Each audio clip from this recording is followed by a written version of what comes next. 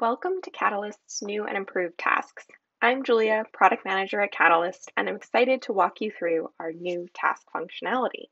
In tasks, you can now create subtasks to assign out additional pieces of work to your team that fall under the larger piece of work, and you can also comment and mention your colleagues as you collaborate on that piece of work directly from Catalyst. So let's take a look. You'll see that when I create a new task, I now see that subtasks are available. These can be created once I've added the new task. So I'm going to go ahead and add a title, add the account and the related object information, a contact as well, and I'm going to put in a robust description to explain this larger piece of work. Additionally, I'm going to choose both a start and a due date to make it clear to those viewing this task the timeline. I'll make it a high priority task, and then I'm going to select a category. Now here we have a few options shown: QBR, project, action plan, and to do. I'm going to denote this one as an action plan, and you can go into categories, go into our task custom fields, and configure the fields that are right for you. You'll see here that I'm also choosing an internal support partner, and if escalation is needed, which it's not, and I'm also going to input an objective for this larger piece of work, and then I'll add it. Now, once I've added all of my information and the task is created, I can create subtasks. And here you'll see it is just a smaller task where I can input the same level of detail as the parent task.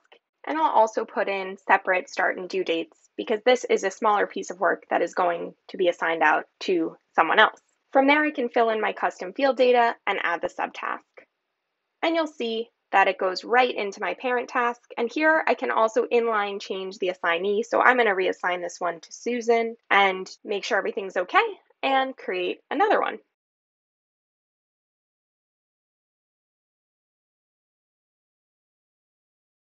Now, once the subtask is added, you'll see that we have a nice way to see progress of the task. And as subtasks are completed, your progress bar will start to fill out, and you'll see the percentage complete right there in that parent task. Now, with all of this work coming into the task, we need to be able to communicate with those working on subtasks in our larger piece of work. In come comments. We can see comments coming in real time from our team members and comment back using mentions and emojis to share updates about that piece of work as the project progresses. You can press enter to send your comment, and you can either click on the comments button or the hide button to expand and collapse the comments panel.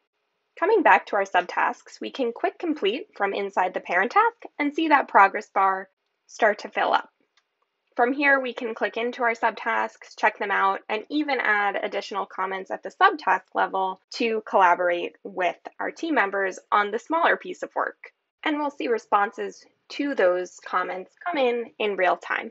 Additionally, you'll see the followers on the task, and these are folks who will receive notifications on that task or subtask. Once we close out of the task and come into the tasks table, we can expand and collapse our parent task to see the subtasks that fall below it and check out all the data around those tasks.